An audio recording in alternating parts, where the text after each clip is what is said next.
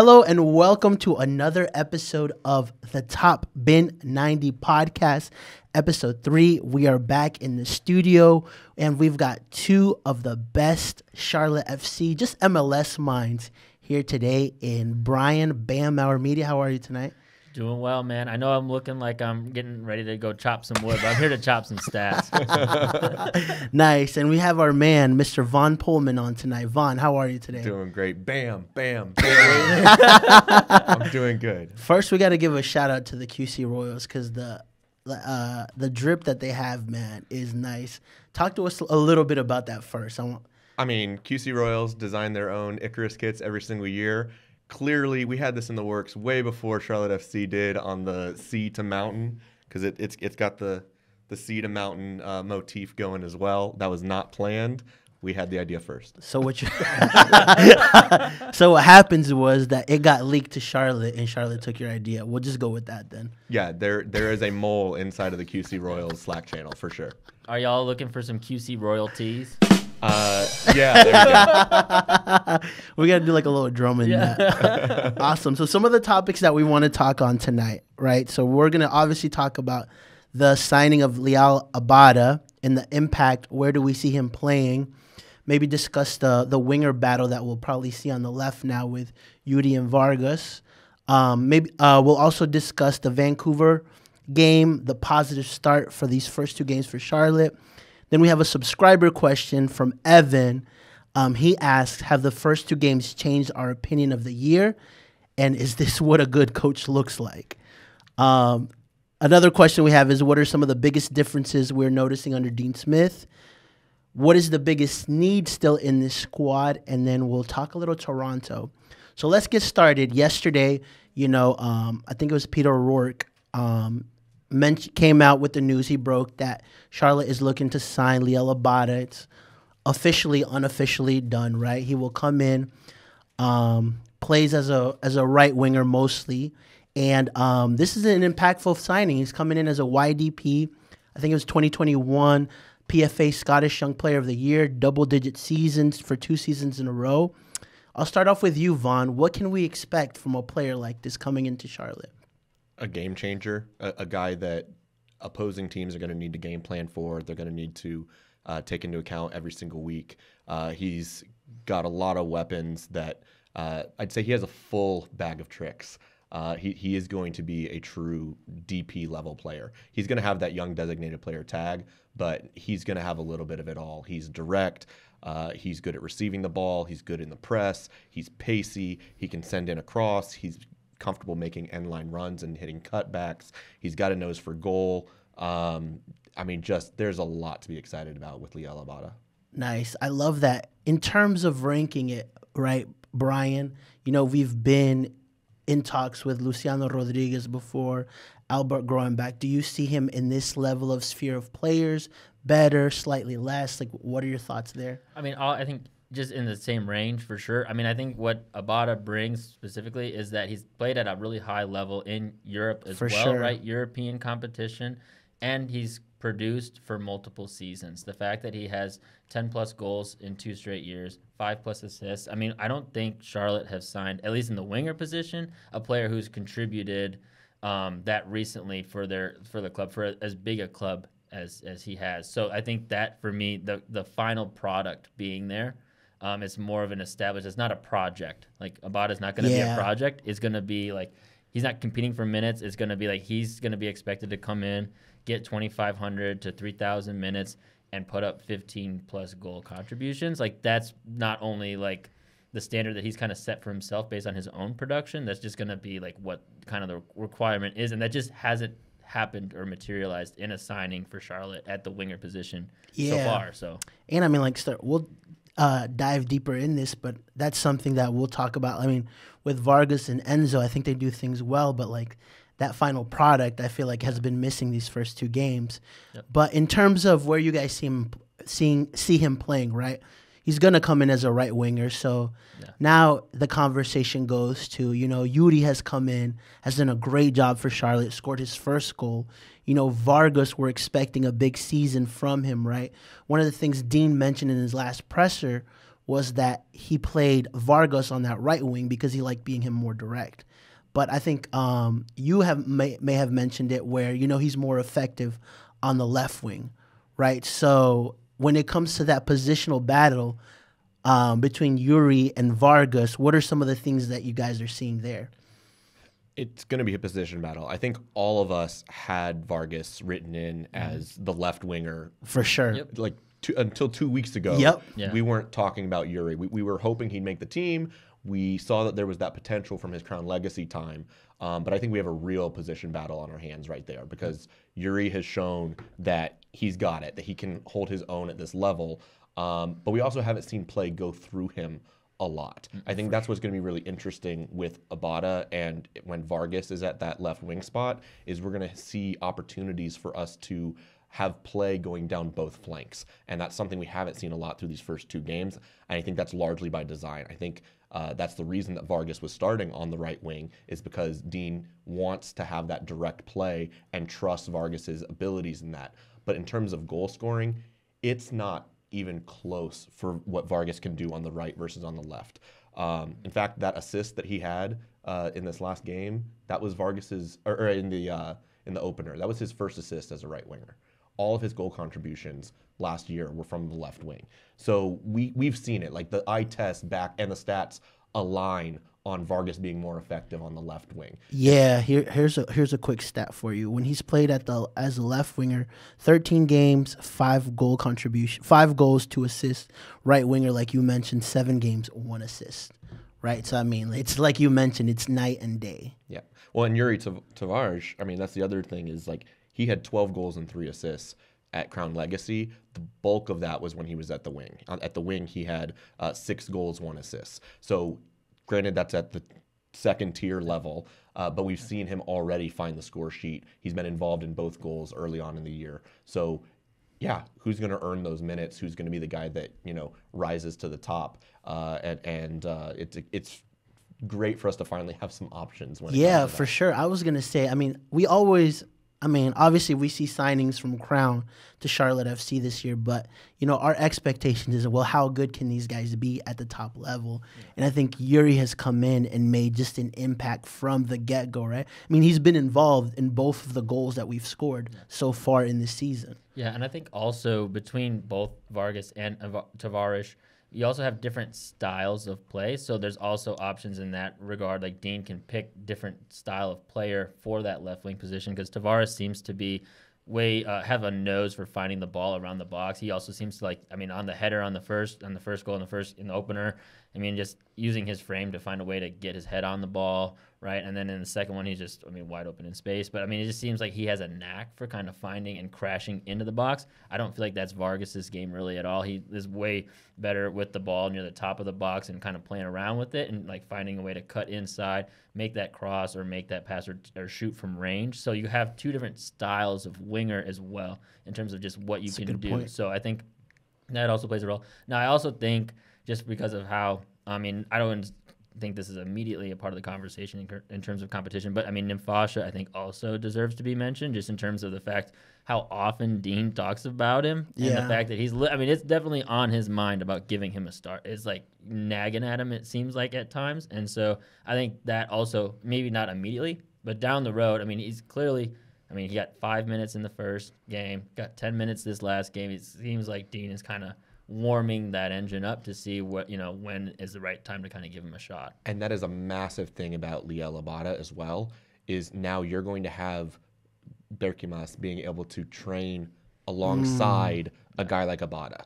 I don't underestimate what that means. And if Berkimas gets those opportunities and he's scoring goals, the same people that are scouting Abada in Europe are also going to be having their eyes on Nimfasha. And I think that it is something that is going to elevate everyone around them. Like bringing in that level of player is important also for the development, for the eyes, for all of that, for the rest of the organization. So no, the team, the organization, they're executing a plan. I think it's something that we should not lose sight of and take for granted, that Abada's move, also the dollar figure, like it is such a good sign that we're playing that type of ball game.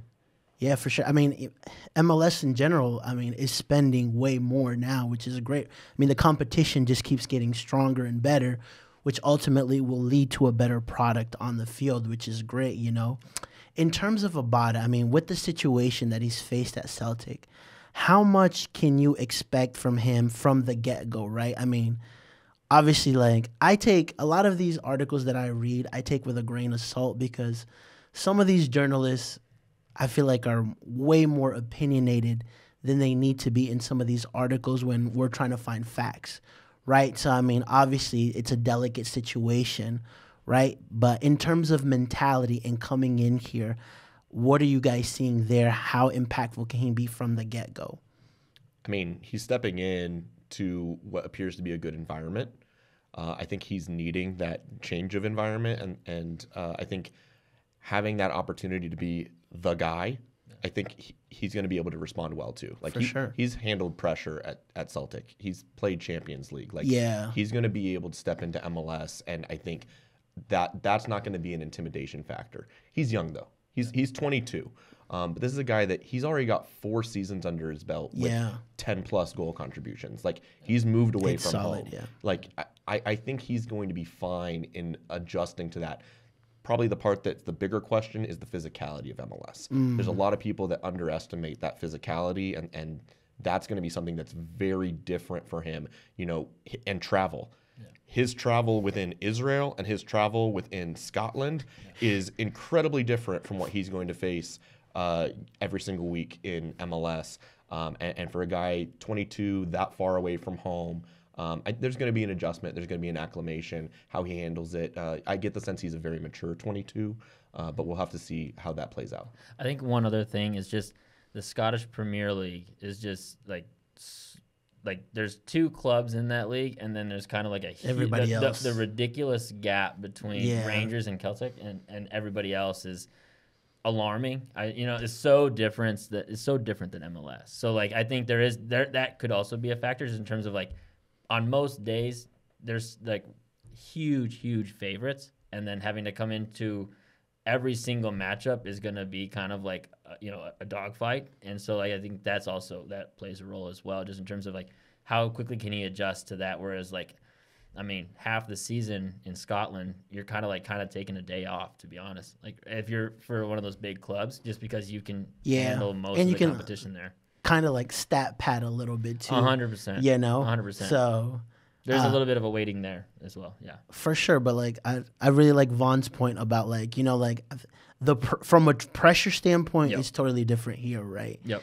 And in terms of how this league is versus the Scottish Premier League, but what you guys are mentioning, I think immediate impact is something that we can see from a player like this. So 2 weeks ago, we were yo, who's starting at right wing, right? We barely have Enzo and Vargas. Now we've got winger competition. We've got a player coming in that's quality. So not only that, but it's been a positive start to the season.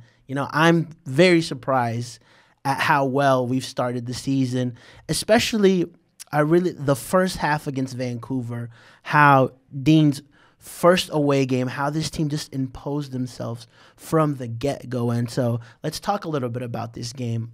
Maybe, Vaughn, talk to us about some of your thoughts on this Vancouver game specifically. I was surprised by how much possession we had early on, and some of it was also how Vancouver approached the game. I was expecting them to press us, to make things difficult and challenge us on the ball, and they just sat in a flat line and were you can have the ball. And we handled that really well. We could have been a little more goal dangerous. I think it took us some work to get those goal-scoring chances. But we grew into the half. We stuck with our game plan. We found ways to get some opportunities on goal. I think, quite frankly, it was probably Enzo Capetti's best game in a Charlotte FC shirt. Yeah. The final product wasn't there. There's room for improvement in the final third, team-wide. I saw some good stuff. Just to interrupt you real quick, this is people will focus on that chance he missed, and fair, right? But I agree with you. What Enzo does on and off the ball is ridiculously good, right? Even the dummy for the first goal.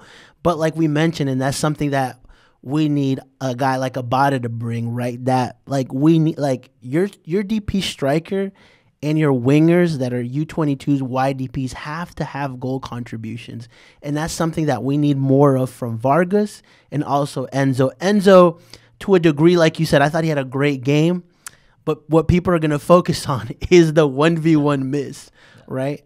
I think the other thing that Abada coming in, like seeing this game specifically, I feel like Capetti won almost every like launched long ball when it was a 1v1 over the top, and you have him and one defender. He almost always won the race to the ball. Right. And I feel like if you're Abada with pace who can run in behind, you see that as like a really good opportunity to get in behind, because then Capetti can get the ball, win it, and then he can set you up to get in behind after that with the overlapping run.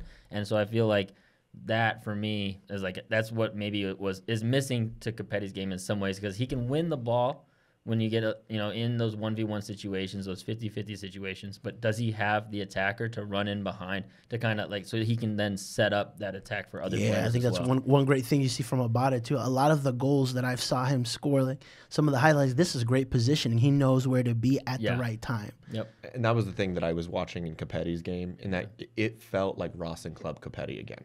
Like all of the film I watched for him at Rossin Club, like all of a sudden you were seeing him win those 50-50s, win those one-on-ones. I think there was one time where it was Tristan Blackman even won the header. It was like a 3-on-1 situation, and Capetti still found a way to come down with the ball, hold possession, wait for his teammates to come into the play.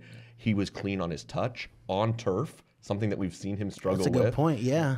He was making those strong runs. He forced the turnover that gave him that breakaway opportunity. Yep. Like, the confidence level is there. Recognizing his, back shoulder and making that dummy. That is a high-level, intelligent play. Yeah. And he absolutely meant to do that. And we see, in that situation, you have him being fed. Like, finally there was an opportunity where Diagare actually was getting the ball into Capetti, and he let it play through, but like that's what we've been missing. Like, he's been on this island, and I see the signs that is going to be very different moving forward in Dean Smith's system. For sure. I mean, the goal we conceded, reminded me of last year slightly, right? Although it was the first half, like a set piece goal. Yeah. Kalina, I think, tries to anticipate the play, right, and gets found out, right? I mean, from that first half, and I think Dean mentioned it in his presser too, like, it felt like we should have we should have got all 3 points, right? Yeah. In the first half, he felt like they could have like locked it in for sure in the first half. Right, I mean, that 1v1 Enzo miss. Yep. The VAR decision, I mean, arguably we should have had the PK there too. Yes and no. If that was against us, we would have all rioted. Like, that's not a pen. It was a soft call, but there was nothing there was clear and obvious to switch it. Like, once it was called, a fair point. There's no reason for that call to be reversed. It should have never gone to the monitor. Would it have been a soft call? Yeah, but that happens in soccer. It didn't go our way, and that's probably why the result didn't go our way. There were opportunities there, and then the goal we conceded, it was too soft. It was two individual errors, in my opinion. For sure. And, I mean, 2 games now, 4 points, right? Even with 4 points, I mean, we're still, technically 7th in the East, right? So it just shows you how strong this conference is. And even with a positive start, it's still going to be a difficult climb, right? But what are some of the things, maybe the biggest differences you guys are noticing under Dean Smith just from these first 2 games? Well, I mean, they've gotten points out of their first couple of games, which is, I mean, so they're just last year we were at 0, right? And so they're not behind the ball. I mean, that's a huge difference. If you don't get any points out of your first 3 games like they did the last 2 years, I mean, you're now, I mean, they go from having to be climbing the table and catching up 5, 6, 7 points to now you're right in the thick of it out of the gate. So like they have the wiggle room. 4 points was kind of like my target for them through both the home game and the 3 road games. If they could get 4 points out of that stretch and come back home and play like even on points, 1 point per game average, I was fine with that. So they're already at this point for me through this stretch playing with house money. I've been very impressed with the fact that Dean seems willing to sacrifice style for substance at times to help just make sure he gets the result, which is what was missing a lot of the times. I feel like both with Mar and Latanzio, maybe that just comes with the inexperience in coaching and really wanting to like establish themselves as having a style, as having a new, like establishing themselves as having a style as a new coach. Dean doesn't seem to be concerned about that at all. He's like, look, I can come in and get a job done. And that's what it looks like so far. It looks like at times they have a nice style to their play, but at sometimes he's willing to just like the second half against Vancouver. It got scrappy. It got a little ugly, right? It was not pretty, but they were able to lock it down and keep the draw, which I think for me, that was a sign of, that impressed me. Yeah, and I think it also talks to the experience, having a manager with experience versus guys like Miguel and Latanzo. Like, Dean's didn't get the best hand to start his year at Charlotte, but at the end of the day, he's like, this is, from his perspective, he's like, this isn't the worst I've ever seen. No, think about it. He said in the presser after the home opener, he said, my first game when I coached for Leicester City during a relegation battle was Man City away. Right? Sure. So, like, the difference in level of that experience and the pressure of that situation from then to now is just night and day. For sure. Right? And so there's just as a fan base, we're freaking out. We don't have a winger, right? Yeah. He's like, bro, I had to go Man City away. You're right. And they were like, keep us up. Well, what I like is I've seen us playing very compact and organized. Those have been the hot words. Yep. But I think also very mature. Like the team by design has brought in these veteran leaders and guys that are stepping into that role. But like, where have we had a lot of stability right now? You have Westwood and Urso that have been fantastic in that pivot together. And you heard that it was like, hey, when did we start kind of moving away from what was working? It was when we were bypassing our pivot. And Dean called that out. So he recognizes how key that mature comfort in the midfield is for the club. And you have Urinen out there. You've got Byrne out there. You've got Diagare. You have Kalina, who's been here. We talk about MLS experience. We got guys that have some of that MLS experience just from being on the squad now. And so I'm just seeing a very mature performance from everyone. Like, it's rubbing off on everyone. We're able to do some of that same playing around with positions and tactics and seeing some of those in-game adjustments. We're in a 4-3-3. Often in the first half, we're defending in that 4-4-2, where it's Copetti and Diagare that are going up and doing that press. But then we've been shifting at halftime a lot. I don't know if you guys have noticed. We're going into more of like a 4-3-3 defensively at times. So I'm seeing those in-game adjustments. I'm seeing the personnel where we saw a little bit of that two-striker system. Like, we got to finally have that opportunity of Copetti and Ajimong on the pitch at the same time. We're going to want to see more of it. Obviously, it didn't bear fruit in that little sample size we got. But, like, Dean is attempting some of those things and not doing it at the expense of leaving the team stretched and vulnerable in the back. And I think I think the players understand their roles and where they fit and what they're trying to do, and that those tactical switches can change and not at the expense of leaving us vulnerable. For sure. How concerned would you be, though, with, our midfield? I mean, 34 in Junior Urso, 33 Ashley Westwood, I think 32 Brecht, right? Like, how can we expect a solid 34 games from these guys? I don't think the expectation is that many of them are going to be playing 34 games. Like, that's part of it, is like, Bronico is going to come back at some point. We have a guy that's got 3,000-minute legs on him. Petkovic is going to get into the mix at some point. At some point, Bender's going to come back healthy.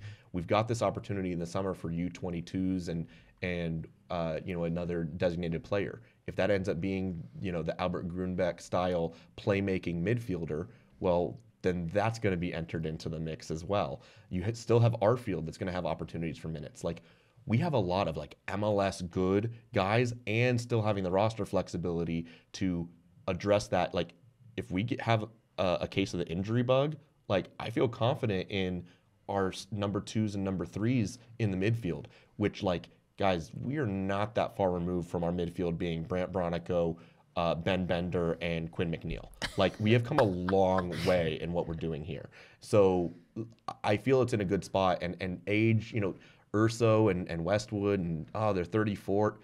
It doesn't matter. We only need them to play 1,500 to 2,000 minutes. They've got that in their legs. No doubt about it. I think one other thing, and this kind of touches on the age that we're talking about now, but also just what we were talking about before in terms of his style of play. I think the one thing that Dean has done well is figuring out just how to play those midfielders to maximize their ability best. Westwood specifically the fact that he's like willing to do the double pivot instead of having Urso or Westwood, one of them kind of being the sixth solo and having to do maybe the extra running, and just letting like them both kind of play to their strengths, which for me, Westwood, just because of how well he can do everything, positioning, creative passing, all of it, to have him in a single pivot kind of just limits him to one style of play, and I feel like in the double pivot it maximizes that, and then also maybe takes a little bit of the pressure off in terms of some of the defending, because you got two guys back there backing each other up. So I think Dean has found a solution to maybe some of the aged midfielders in terms of just being able to use them to their strengths in ways to kind of like counteract that as well. And I didn't even mention Diani. Like that's a whole nother wrinkle. Yeah, you're right. Yeah. Like no, we have plenty of options in midfield. What we maybe are still lacking is the playmaker. Yeah, it's for sure. Do we have that guy that can provide 10 assists from midfield? Can he connect those lines and can he find those line-breaking passes? Well, I think that's what we're kind of expecting from a guy like Brecht right now, right? And, I mean, I don't think he had his best game against Vancouver, but, I mean, he still put up an assist, which is important. I think something also that you can add that maybe is not on a tactical standpoint, but, you know, how comfortable these players are with a guy like Dean Smith. I think that goes a long way, right? I mean, we're seeing a different Adilson Malanda this year versus who we saw last year. I think a lot of that has to do with, you know, having a guy of experience like Dean Smith, who, when you talk to a lot of different players, they just say it's just so different now. You know, I mean, it's not like they don't want to bash what it was before, but they're giving you clues as to like how much more comfortable they are. And I think that is a very important piece that maybe doesn't get talked about often when it comes to, you know, the tactical side of the game. Well, it's the player psyche too. Like yeah, the for sports sure. Psychology side of it. A year ago this time, we were 2 games into a season where we were still memorializing Anton. Yeah. So we had a full preseason. I think that we are finally, like, my wish and dream for this year is that we have our first year of normalcy. Like, expansion year is its own beast. Last year, we don't need to rehash all of it. We know that it was not a normal season. It feels like this year everything is aligning to go down that. That's a great point, actually. That right road. Yeah, I mean, yeah, you had none of those players experienced a death before, right? Then you had these allegations, right? So it was just a crazy inaugural season, like you mentioned, is just. Well, and we're talking about for Malanda. Like, Malanda was 21 years old and being asked to lead the back line. Yeah. Like, and having a mix of guys play beside him. You know, Bill comes in and Bill's that veteran leader, but he's stepping into a near impossible situation. He's moving halfway across the country. He's got all these expectations on him to fill those shoes. And then playing with a midfielder at left back for multiple games. Right. And then, great, Privet comes in and is that calming presence, and we're seeing it continue this year, but, like, he's not a natural left center back. For sure. He's filling the role. He's doing great. But also at the same point in time, the team's still saying and acknowledging, yeah, we probably want to still upgrade at left center back.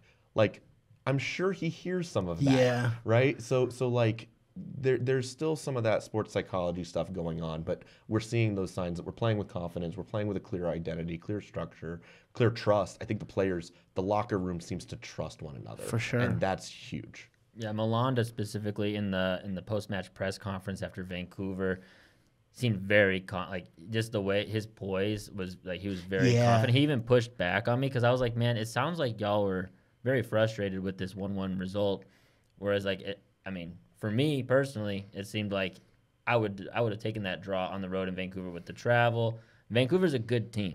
They're not a bad. They're a good team. I like a lot of their players on that team.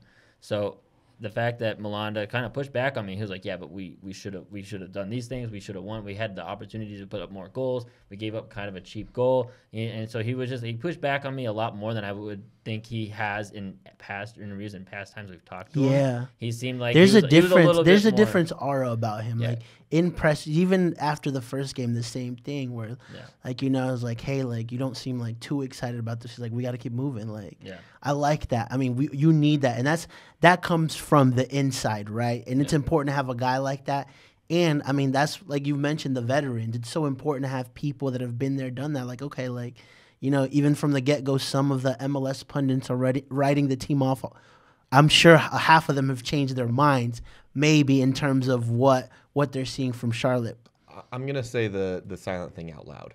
I think that the players and people around the team had confidence last year that they had a higher ceiling. Yeah. I think that one of the reasons Lattanzio is gone, and we heard it for sure, was that the players felt that they were being held back and that there was some level of a higher ceiling. And so I think we're also seeing that air of confidence. I think we see these guys, they believe in themselves. They say, nah, screw that. A 1-1 draw on the road, that should have been a win. We were the better team. We should have punished them. We should have put them away. And the expectation is, no, home, away, traveling the longest distance we could, does not matter. No excuses. Go out there, raise the expectation, let's get the win. We haven't had that opportunity these past 2 years to raise the expectation. I think there's members of the fan base that have had that. There are those lofty goals, but I think now the players truly believe, they're like, no, you don't understand what's happening behind closed doors, and we can perform to a higher level. You're telling us that we're a bubble team or below it. No, we can be a contender, and that they believe that, and that they're playing the way that they are. Yeah, you stay defensively sound, and you make these additions, and you add to it. Sky's the limit. There's no reason we can't be in the mix for trophies, and I think the players are showing that they believe that. Those are fair points, and also like the consistency, right? I mean, really, it's only 2 games in, but still, we've already saw the same lineup back to back. Which, I mean, last season, how often did we see that? Maybe 2 or 3 times. Yeah. Right, so this is easily the longest stretch we've had a center back pairing in from last year, from Leagues Cup to now. It's, I mean, by far and away over the last couple of years, the longest center back pairing. For sure. All right, let's get into this subscriber question real quickly from Evan. He mentioned, have the first 2 games changed our opinion of this year? So first, let's start, because we haven't heard from you, at least on our podcast, right, where you expected this team. Me, from the get-go, I said, 8th through 13th is where I saw this team playing at. Brian, I think you mentioned 9th. You were solidifying, right? That was my prediction. Yeah, I said 9th as well. Vaughn, kind of give us your perspective, Vaughn. I think you were a little bit more positive on the outlook, and to be fair, right now you're being proven right? It's still a long season, right? I was saying that I felt the team's ceiling was like 6th, floor was like 10th. I think in my official, when I finally was like, hey, let's take a look at the East and see where we really fall, I had us at 7th after, Swiderski was gone. This is right before first kick. I think the addition of Abada, the flexibility, what we can add in the summer, the way we're looking organized, defensively, I think our ceiling is rising. It's still going to be very challenging to move up the conference.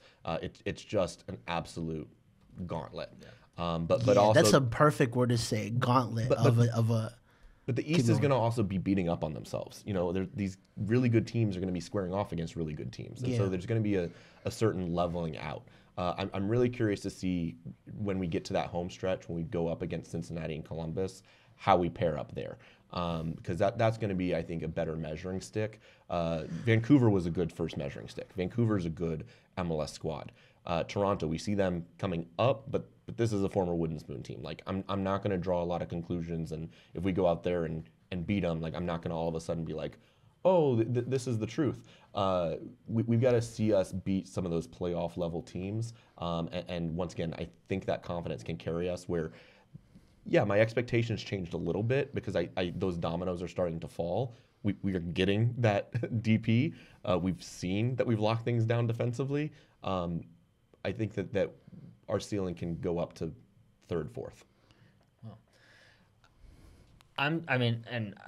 Vaughn, we've had this conversation since the end of the season. I said at the time probably cautiously optimistic. Overall that's why I went with 9th. I would say I'm still in that ballpark. The results have been solid, exactly what you want. You can't ask for more at this point. You win your home games, you draw your road games, and you're a supporter shield contender, right? So far, they're doing the things they need to be doing. Now, like you said, the East is an absolute gauntlet. There's at least 7 teams that I would still just for sure roster health. A lot of these Eastern Conference teams that are the teams that aren't performing well are all going to be near the top by the end, right? Yeah. The bottom of the East right now is New England, Orlando, Nashville, right? So let's just look at the top 5 right now. Inter Miami, with 7 points, right? Mm-hmm. DC United. From DC to Toronto, it's all 4. But, DC United, right? I mean, we weren't expecting. I mean, at least I wasn't. Yeah. For them to have a great start. I mean, New York Red Bulls has done well. Montreal 4 points as well. Charlotte 4 points. Toronto. I mean, these are teams that last year were struggling, right? Versus they've had a very positive start to the season, which is where I'm at with you. We're like, okay, I could see us finishing 7th, but I still feel comfortable at 9th. You know, there's still a lot of soccer to be played, right? A lot of it, like. I mean, I don't think Miami is as good as they're playing, and I think that was an outlier. Orlando is definitely not up to snuff yet, but they also didn't. They weren't where they were. Orlando started slow last year, and then were the hottest team in all of MLS by the end of last season, right? So there's just going to be a lot of interchange. I think 8th or 9th is still well within like a reasonable range for now. I mean, ceiling could be higher. For sure. I mean, they still have some questions to be answered. Capetti definitely has to find goals. Like that has to happen. I think that's what the standard is. And I think him and Vargas, in terms of at least contributing, right? Yep. Abada too. I said this in my preseason, talks with people is like losing Swiderski, Juzwiak, and Meram. That was like 18 goals, 15 assists. Right. 33 goal contributions. Yeah. Right. So the question is, can Vargas, Yuri Tavares, Liel Abada, a full season of Diagra, like, can those guys make up the difference on that? Yeah. And I believe that they can. Like, right now, 33 it's goals. Fair argument. That's a goal per game average. Right now, the Diagra assist to Tavares, we're at 2 goal contributions. Like, we're averaging 1 per game. Like, we're on that track without those additions of mystery future DP, Abada, getting these other guys added into the squad, and like I think it's gonna come. I think it's gonna be fine. The lens I'm looking at it through is like, yeah, the past 2 years we lost our first 3 games. We are already at 4 points. Yep. So if we play exactly to the level that we did last year, exactly to the level, that was 43 points. 43 plus 4, we're on a 47-point pace, and I think we're a better team than we were a year ago. Definitely defensively, it's going to carry over. The question that really is going to come into the mix is, how quickly do some of those new pieces integrate, and what type of adversity do the other teams and ourselves face throughout the year? Like, guys are going to get hurt. Yep. Injuries are going to happen. There's going to be messy locker rooms. There's going to be coaching changes. Like, there's going to be stuff that hits the fan, and it's going to be the teams that can avoid a lot of that adversity, overcome it, whatever, that kind of elevate. So that's where I'm at, where, like, how good can Montreal really be this year, or DC, or Inter Miami for that matter, for teams that maybe were, like, right outside of it that now could be in the mix, right? That's where we're at. That's where I'm kind of basing. There will be 2 or 3 teams in that top 7, 8 last year that will drop off, but who's going to replace them, right? And I mean, I feel like we're in the mix. I just don't know how much in the mix we can actually be. But that's the beautiful thing about MLS as well. I mean, like Cincy 3 years ago was a totally different team. Yeah. Yep. I think one other thing that really stands out, not only in Charlotte, but all of the Eastern Conference right now, is all the new coaching hires are performing like pretty well for the most part. Like Courtois in Montreal, Herdman in Toronto. So specifically, I mean, I guess we can talk a little bit more about Toronto as we get to the matchup portion. But I mean, they were the biggest underdogs for both of their matchups, week 1 and week 2, and then they got a result. So like, a lot of these new coaches are coming in and finding results early. So Baby Flores, dog. Right? I'm just kidding. Keep going. Sorry. No, so I think right. So I think that's another variability both for Dean Smith and for all these new coaches. At some point, there's going to be a streak of poor results. That's just what happens in a season. How does you get your team to respond to that? Sure. And then I think those are really going to be for a lot, because there's so many new coaches, new cultures, new teams in the East, especially the bubble teams. And like who rises up through that? I think those are the teams that are then getting to that 7th, 8th, 9th spot. And I think that's where that experience that Dean brings, like we've mentioned, is really going to help out. That Ted Lasso effect. Bruh. Believe. All right, I'm going to reserve my moving on to the next question. We've had a great pod so far, bro. Yeah. Why you got to bring that up? No, I'm just kidding. I did it for the fans.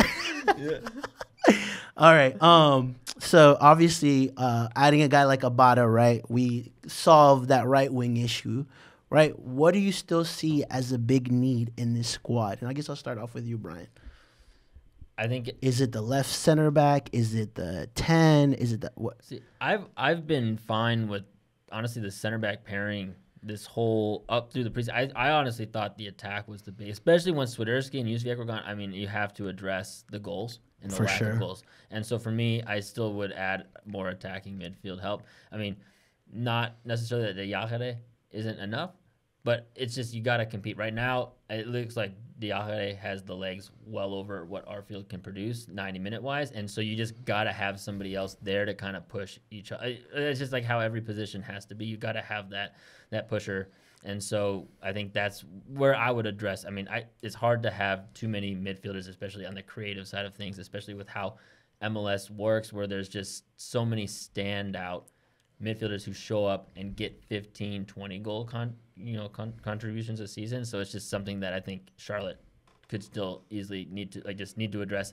Privet, for me, has done enough to keep the starting job at left center back. And, I mean, when it comes to building a back line in MLS, if you find a super draft pick that can actually start in MLS, it's such a huge hit and a huge value. I mean, that's what Philadelphia did. I mean, Elliott is a third-round super draft pick, and Blake is a super draft pick, right? So they built a back line on value, on super draft picks. And I think if you can do that or find that hit, what it does to the rest of your roster is just, I mean, it's magnitudes. You can do so much more with the rest of your roster and signings and stuff like that. For me, it's almost, if he can perform at a starting caliber level for a whole season, that's a huge win in and of itself. And so I'm willing to kind of ride that for a bit and see if that, pans out, because what Privet starting can do, if he can compete, he opens up so many other doors for your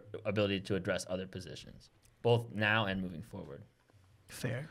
Yeah, for me, it's the playmaking 10. MLS is the league of the 10. Yeah. I think that's what Sasha Kleshton was saying. When he was what was he on? He was on the Charlotte Soccer Show, and he was talking about that. I think if Diakite went down right now, we are really susceptible. Yeah. Like, he's the closest thing we've got to that playmaking number 10.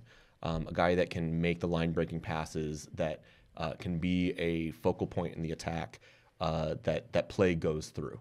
I have a lot of faith in the technical ability of Diakite, but he doesn't have that 20-goal contribution pedigree.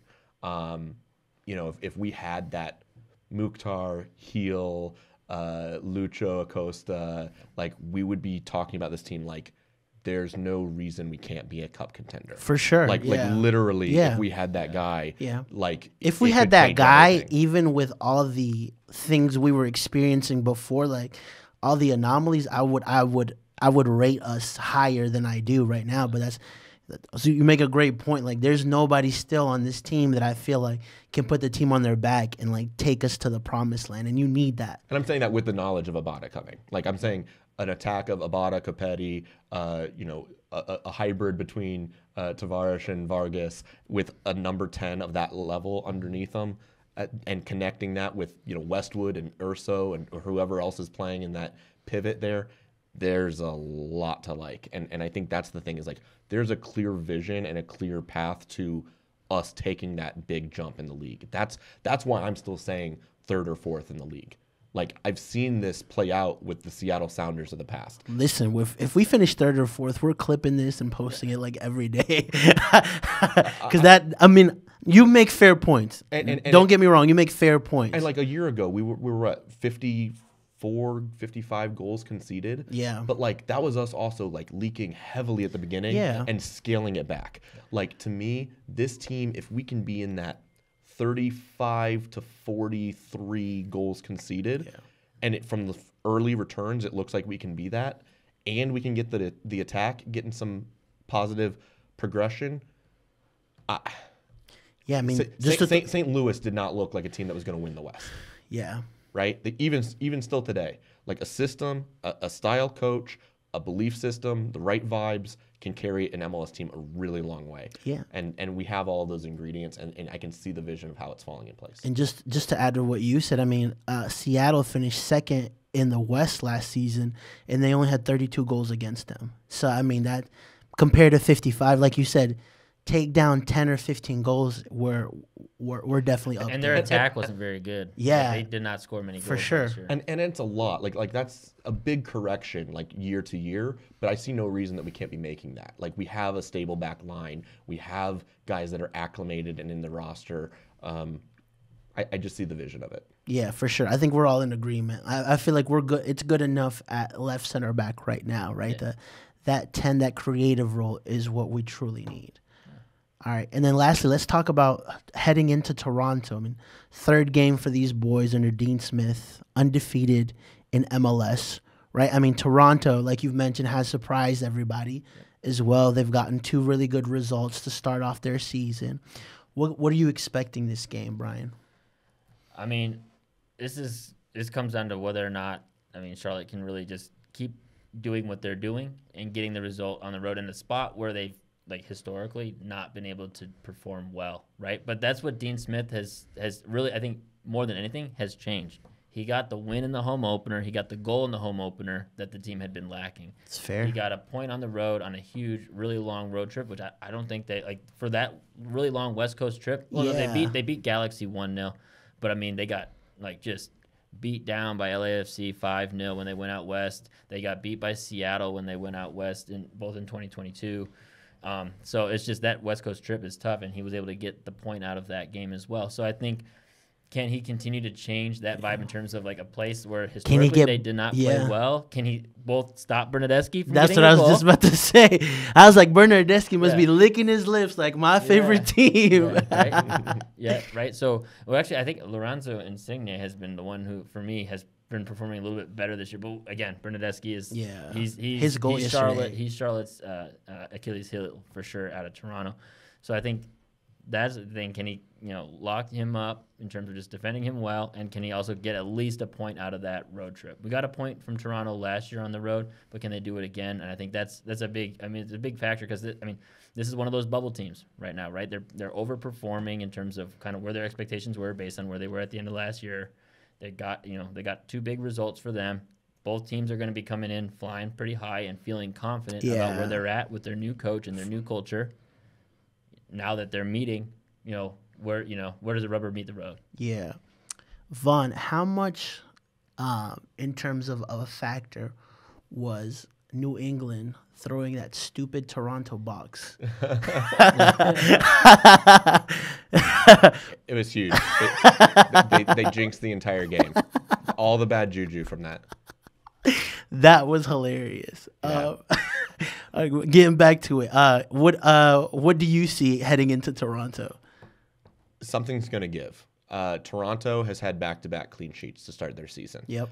Sean Johnson has kind of stood on his head for those 2 games, like getting a lot of saves. I think he had 6 saves against New England.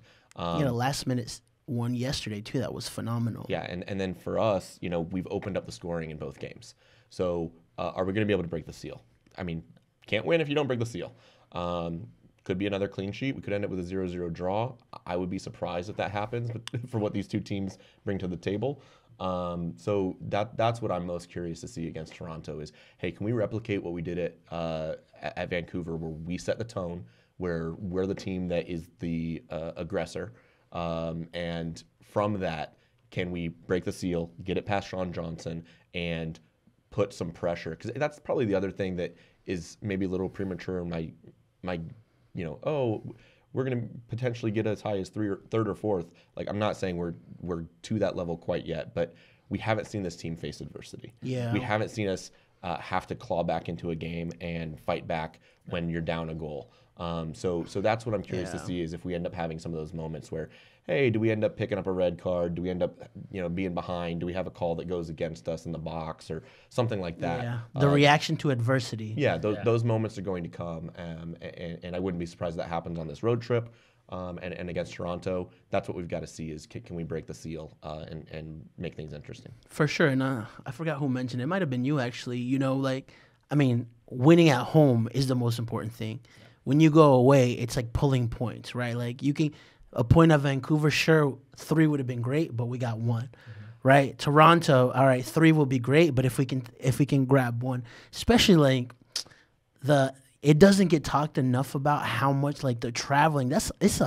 that makes a big difference, right? When you're playing in England or in Scotland or these, where the furthest game is a couple hours away at most, like you're traveling to different time zones. Like a lot of this takes a big factor, and if you can pull points away, especially from Canadian teams, I feel like you're already on the up to get the season going. Yeah, and for the listeners, look at me here, okay? For the listeners, in MLS, you only need to have like 3 or 4 road wins to make the postseason and be a dangerous team. 3 or 4 out of 17.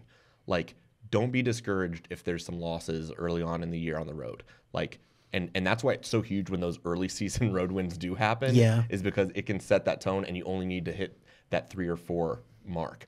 And I think at Toronto is going to be a really good opportunity for us to get one of those W's. Yeah, for sure. And like you mentioned, the positive start is what I'm sticking with, right? I mean, I had 4 points, out of the next 6 games, right? So we're already at where I feel like we were, because it's a tough stretch to start off the season. And I mean, Dean has taken this and he's riding along really well, in my opinion. Because after this, we've got Nashville, we've got Columbus, we've got Cincinnati, right? So those are going to be some very, very tough games that we head into. But like we mentioned, right? I mean, it'll be an interesting game this Saturday. We'll finish it off with some score predictions for this game. I'll start off with you, Vaughn, since you're our guest. Oh man, I'm gonna go 2-0 us on the road. Charlotte. Wow, that would be a hell of a result. Yeah, that will be. That would be. You know what? I don't know, like something about Vaughn's. He's kind of like Malanda. He just has this air of positivity and quiet confidence to him now. I drank all the Kool-Aid before I came here. So who knows? Yeah, I was like, we probably need some of that Kool-Aid. I was gonna say he almost feels like he's had a conversation with like Tesho Akindele recently, just like those positive vibes, like he talked about when he was on our show last year. I think Toronto's gonna bring it. I mean, I think they're gonna feel pretty motivated. They went on the road to Cincinnati and got a clean sheet and a 0-0 draw. They went on the road to New England and got a clean sheet and a win. I mean, I don't know how much more motivated you could be than beating 2 of the top teams or getting a result on the road against 2 of the top teams in the East. So I think they're gonna be very motivated and feel confident going into this game. Charlotte, same way. I think it's gonna be a grudge match. I think there's gonna be some scrap involved as well, similar to like how it was in Vancouver. There's going to be some ugly play. I think about a 1-1 result is fair in this one as well. And I think something that you can take account to in a team like Toronto, right? Like, even if they're not playing well, they got a guy like Insigne that could just make the difference. Yeah. Right? Which, when I look at our club, there's not really one player that you could say, okay, this guy will make the difference. Right? So I'm going to go for a 2-1 win Charlotte. Nice. So I had him pulling a point in Vancouver and a win in Toronto. And so I'm gonna drink some of that Kool-Aid that Vaughn's drinking, and hopefully I really want to see Copetti get a goal, right? Because he does a lot of things well, but what the fan base focuses on. And to be fair, right? Like if you're a DP striker, you got to be making these types of goals, right? And so it doesn't help that you see like Swiderski score a 1v1 for Hellas Veronas, right? So now you got something more to pile on. But with that said, Vaughn, where can we find you at, my man? At VI Pullman on socials, and I'm the Nomadic Podcaster. I'm jumping around. I'll be somewhere. You are. Where do you think you've been on the most? Mint City? Oh yeah, I think I've been on Mint City Soccer Show the most by now. Okay, nice. You got to change that, right? Yeah, for sure. We got to bring you in more often. Now that we have 4 seats. There you go. Brian? Yeah, y'all can find me on Twitter at Bam Mauer Media. And you can also you can find all my written content at Topbin90.com. And me and Blake are recording our newest episode of Dropping Points. You can check out that show on Spotify as well. Yeah, for sure. Shout outs to you too. They MLS has you as one of like I don't even know what it's called, pool insiders. The pool reporter. Pool reporter, yeah. That made my day. That's awesome, bro. Really I mean, you do a lot of great work for us, and for the Dropping Points show too. So we appreciate you, man. Thank you for all that you do, Vaughn, man. It's always a pleasure to have you guys. It's like, to me, when I have both of you on, it's like Xavi and Iniesta, just the brains, making the team tick, right? So I appreciate both of you. You guys know Jorge Gonzalez. Our channels are at Topbin90 everywhere. Thank you, guys. Another episode wrapped up. Get.